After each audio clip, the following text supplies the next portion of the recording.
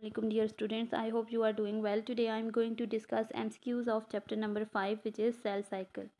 So look at MCQ number 1. All of the following true about meiosis except. So the correct option is C. Meiosis doesn't contribute to the genetic diversity in population. So here this is an exception. MCQ number 2. If 2n is equal to 8 for a particular cell, then the chromosome number in egg cells after meiosis would be 4. MCQ number 3. During which stage of meiosis do the chromosome have least amount of DNA?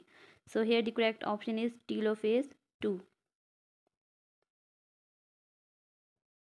Next MCQ is which statement concerning both mitosis and meiosis is correct?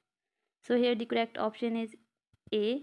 Meiosis produce 4 haploid cells while the mitosis produce 2 diploid cells. Next MCQ is during which phase of meiosis crossing over occur? So correct option is A. Prophase 1.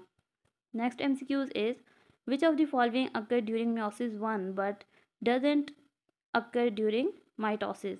So here the correct option is B. Synopsis and crossing over occurs only in meiosis.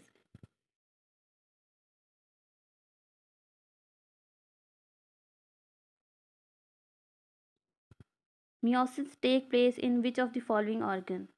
Correct option is A. Testes. Next MCQ is two sister chromatins are collectively called chromosome.